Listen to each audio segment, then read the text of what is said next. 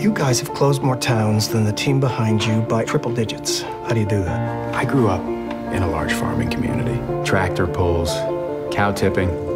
We had a caterpillar plant. My junior year, they closed it down. And that whole farming town fantasy was just shattered. I'm selling them the only way they have to get back. I am happy to announce we will be bringing natural gas to McKinley. Can't believe this is right outside the city. It looks like Kentucky. 2 hours outside any city looks like Kentucky. Are you the owner of this place? No. Well, how come you're doing all the work? You sign this lease, it gives us the right to drill on your land. A whole lot of money down there. That is true. How much you think? There's no reason your town shouldn't have a state-of-the-art high school. What kind of money are you talking about?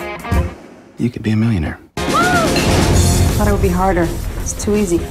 Research say anything about an environmental presence here? No. Let me guess. 40, married, marketing, 2 kids. 38, stripper slash waitress, but born to be a singer. Well, I'm a teacher. No, I was talking about me.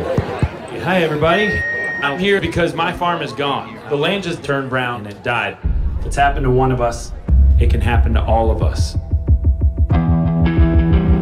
The town is going to put it to a vote in 3 weeks.